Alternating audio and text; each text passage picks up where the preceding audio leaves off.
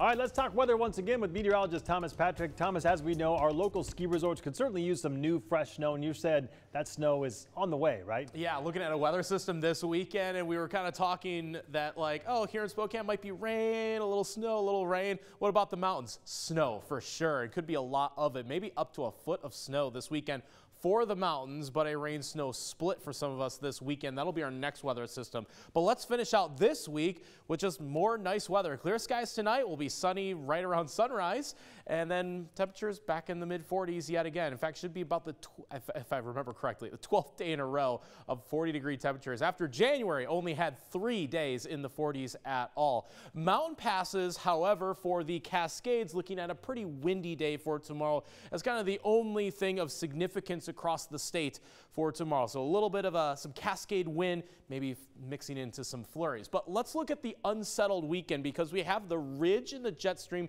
that's kept us pretty mild for the most part. A little bit of a northerly breeze kind of keeping us in check in the 40s. But when that flips over into a trough pattern, a weather system will ride along that and give us, well, that precipitation. Likely going to be rain during the daytime hours with highs still in the 40s, but would be snow at night. So it just kind of depends on when it's going to fall. Since this is going to be mostly a Saturday evening into Sunday morning event, it actually leans a bit more towards the snow side of things, especially for our northern areas in the inland northwest and definitely for most of northern Idaho. For Spokane, I think it actually ends up a little bit more rain, but a brief period of snowfall, especially for Sunday morning. We'll watch how that weather system times out for us, most importantly, because the temperatures will make a big difference for our lowlands, valleys, and foothills.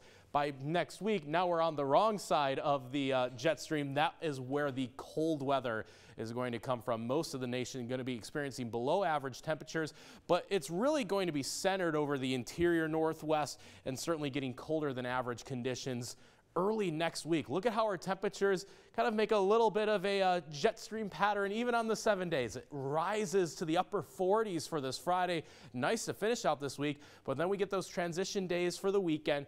Much colder next week. Highs only in the 20s.